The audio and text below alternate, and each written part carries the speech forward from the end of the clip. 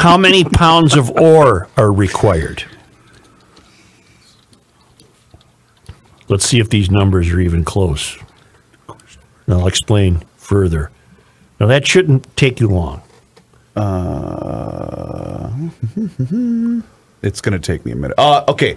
A single electric car battery weighing 1,000 pounds requires extracting and processing some 500,000 pounds of materials. That's the first thing that pops up on Google. And what is the source of that? That would be the Manhattan Institute.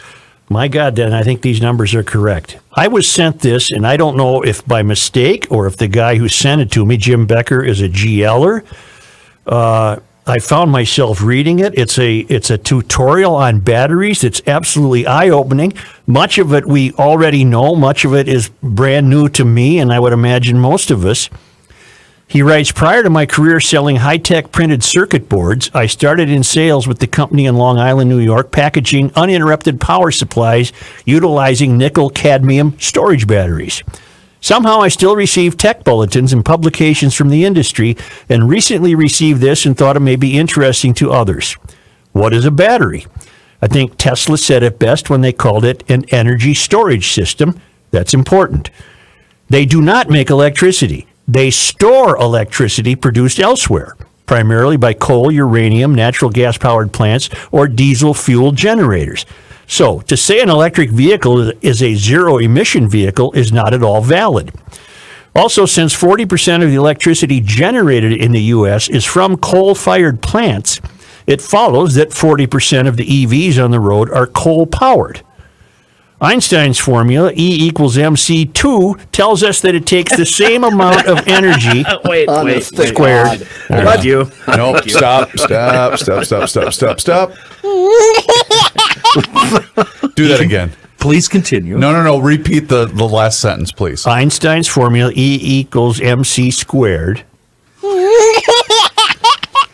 tells us it takes the same amount of energy to move a 5,000-pound gasoline-driven automobile a mile as it does an electric one. I believe MC2 is Crackhead's co-host. All right. Wait a minute. Say that part again. That's fascinating. I missed that earlier when we were... According to Einstein, it takes the same amount of energy to move a 5,000-pound gasoline-driven automobile 1 mile as it does an electric one. That's good to know. Thank you. The only question, again, is what produces the power. To reiterate, it does not come from the battery. The battery is only the storage device, like a gas tank in a car. There are two orders of batteries, rechargeable and single-use. The most common single-use batteries are A, AA, AAA, C, D, and 9-volt and lantern types. Those dry cell species use zinc, manganese, lithium, silver oxide, or zinc and carbon to store electricity chemically. Please note they all contain toxic heavy metals. Rechargeable batteries only differ in their internal materials, usually lithium ion, nickel metal oxide, and nickel cadmium. The United States uses 3 billion of these two battery types a year, and most are not recycled. They end up in landfills. California is the only state which requires all batteries to be recycled. If you throw your small, used batteries in the trash, here's what happens to them. All batteries are self-discharging. That means even when not in use, they leak tiny amounts of energy. You have likely ruined a flashlight or two from an old, ruptured battery. Yes, I have. When a battery runs down and can no longer power a toy or light, you think of it as dead. Well, it isn't. It continues to leak small amounts of electricity. As the chemicals inside it run out, pressure builds inside the battery's metal casing, and eventually it cracks. The metals left inside then ooze out. The ooze in your ruined flashlight is toxic, and so is the ooze that will inevitably leak from every battery in a landfill. All batteries eventually rupture. It just takes rechargeable batteries longer to end up in the landfill.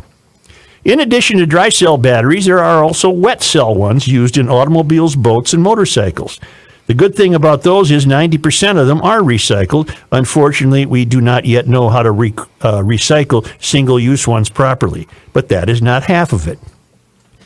For those of you excited about electric cars and a green revolution, I want you to take a closer look at batteries and also windmills and solar panels. These three technologies share what we call environmentally destructive embedded costs. Everything manufactured has two costs, embedded costs and operating costs. Wouldn't you love to hear Kamala tell us about this? Oh, boy. Oh. I will explain embedded costs using a can of baked beans as my subject. In this scenario, baked beans are on sale, so you jump in your car and head for the grocery store, and sure enough, there they are on the shelf for $1.75 a can. As you head to the checkout, you begin to think about the embedded costs in the can of beans. The first is the cost of diesel fuel the farmer used to plow the field, till the ground, harvest the beans, and transport them to the food processor. Not only is his diesel fuel an embedded cost, so are the costs to build the tractors, combines, and trucks. In addition, the farmer might use a nitrogen fertilizer made from natural gas. Next is the energy cost of cooking the beans, heating the building, transporting the workers, and paying for the vast amounts of electricity used to run the plant. The steel can holding the beans is also an embedded cost. Making the steel can requires mining taconite, shipping it by boat, extracting the iron, placing it in a coal-fired blast furnace, and adding carbon. Then it's back on another truck to take the beans to the grocery store. Finally, add in the cost of the gasoline for your car. A typical electric vehicle battery weighs 1,000 pounds, about the size of a travel trunk. It contains 25 pounds of lithium, 60 pounds of nickel, 44 pounds of manganese, 30 pounds of cobalt, 200 pounds of copper, and 400 pounds of aluminum, steel, and plastic. Inside are over 6,000 individual lithium-ion cells. It should concern you that all those toxic components come from mining. For instance, to manufacture each EV auto battery, you must process 25,000 pounds of brine for the lithium, 30,000 pounds of ore for the cobalt, 5,000 pounds of ore for the nickel, and 25,000 pounds of ore for the copper. All told, you dig up 500,000 pounds of the Earth's crust for just one battery. Wow. 68% of the world's cobalt, a significant part of a battery, comes from the Congo. Their mines have no pollution controls, and they employ children who die from handling this toxic material. Should we factor in these diseased kids as part of the cost of driving an electric car? I'd like to leave you with these thoughts. California is and I don't know who wrote this. California is building the largest battery in the world near San Francisco, and they intend to power it from solar panels and windmills.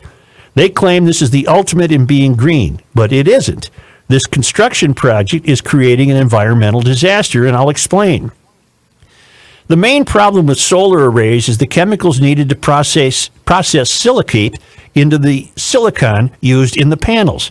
To make sure enough silicon requires processing it with hydrochloric acid, sulfuric acid, nitric acid, hydrogen fluoride, trichloroethane, and acetone. In addition, they also need gallium, arsenide, copper indium gallium, diselenide, and cadmium telluride, which are also highly toxic. Silicon dust is a hazard to the workers, and the panels cannot be recycled.